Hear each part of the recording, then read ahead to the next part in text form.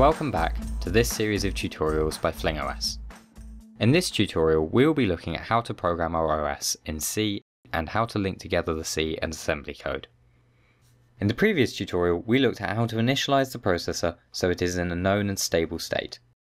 Also, up until now we have only been using a single assembly file and the NASM compiler to build our operating system. The linker program LD was used briefly but unexplained.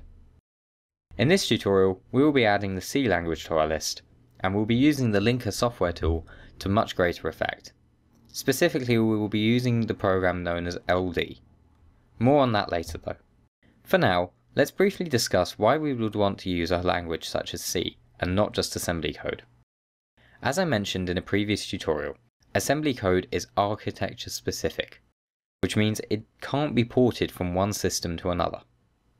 Hopefully by now, you've also realized that it can be tricky to write, read, and maintain. This gets a lot worse when you start writing longer functions. Assembly code is also pretty tedious to write, since even basic while loops take a lot of planning and design to create. The C programming language allows us to solve a lot of these problems. Primarily, it is inspecific to any architecture, because the compiler converts the C code to machine code, and can produce machine code for many different architectures.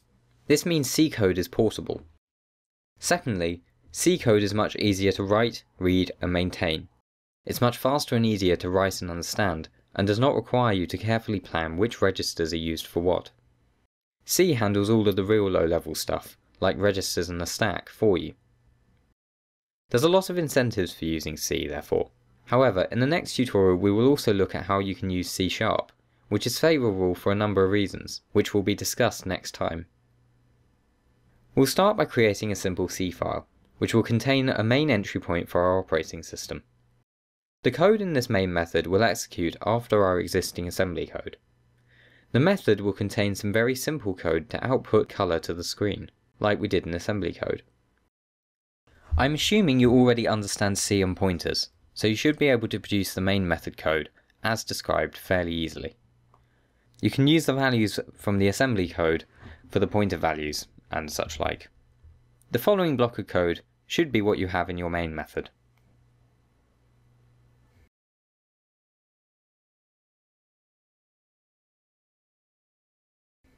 Before we look at how we can call our C method from assembly code, let's compile our C into machine code, so we have something the computer can work with. We will use a common C compiler known as GCC, the GNU C compiler. You can download the required version of GCC for Windows from the following link. These binaries are pre-compiled and kindly provided by osdev.org users. The version required is i686ELF target, for whichever host you are running on. The version number is not particularly important for us. There are multiple different formats for machine code produced by GCC. What we require is for the output format to be ELF, which is traditionally used by Linux. If you're running on Windows or Mac, default installations of GCC will compile to PE or Mac-O respectively. So what we need is a cross-compiler. The OSDev website has a list of cross-compiler packages that have been pre-built by its users. The download you should have produces, i.e. targets, the ELF format, but runs on whichever host. Other projects such as Cygwin and MinGW provide versions of GCC which compile on a Windows host targeting the Windows PE format. These will not work for compiling our OS, since PE is a totally different format of machine code to ELF. So please make sure you use the correct version of GCC if you have more than one installed. If you're on Linux, the correct version of GCC should already be installed. Check for it by running gcc-version. Otherwise, use one of the downloads that I showed earlier. Compile your C file using the following command.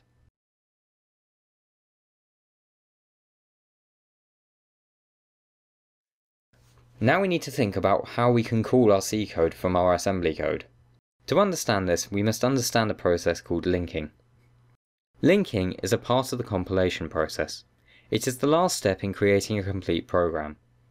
The compiler first converts all human-readable code such as C or assembly code into machine code. For each file, it produces a new file, which we call an object file. This object file does not just contain the machine code, however. It also contains information about methods, structures, and global variables used that exist outside of the file, i.e., it includes information about methods and such like that are in other files. Linking is the process of taking all the files and making the references between them link up. It combines all of the object files into one complete binary file, which is, in our case, almost completely machine code. So we understand that linking is making references between files tie up. This doesn't really give us any understanding of what a reference is though, so let me try to explain. In one file we might allocate some space for a global variable. This is where the variable will actually be stored. If we use the variable within the same file, that's fine because the compiler knows exactly where in memory the variable is. However, if we use the global variable in another file, the compiler for that file does not know where the memory is for the variable. All it knows is that it will exist somewhere. So in machine code, the compiler doesn't output an address. Instead, it outputs a placeholder, and makes a note of that in the start of the file, that the placeholder needs to be placed in with the actual memory address. The linker is what goes through all the files, combining the machine code, calculating the addresses of variables, and then filling in all the placeholders. You should be able to realize that the same has to occur for methods, since they exist at some address in memory. This gives us enough understanding to make a call from our assembly code to our method in C. The first step is to tell the compiler that the method we want to call exists outside of our assembly code file. We do this using the extern keyword like so. Extern main. Now we just use the call operation in our assembly code to call the method. The compiler knows it is external, so we'll put a placeholder in the machine code. We will look later at how to use the linker to produce our final operating system binary file. The call should be placed immediately after our existing initialization code. We'll now modify our build script to include the steps for compiling the C code and for linking it all together. We will be linking the code using a program called LD. Your batch script for building should now look like this. Go ahead and test it all to make sure it all works, remembering to recompile first. You should see the color from our C method outputted to the screen. Next time we will be looking at how to do the equivalent main method but using C# and the FlingOS drivers compiler. This will require you to be running on Windows. If you are not running on Windows, please skip the next tutorial and go on to Tutorial 7. Tutorial 7 will look at memory and virtual memory and also explain how to make our kernel a higher half kernel.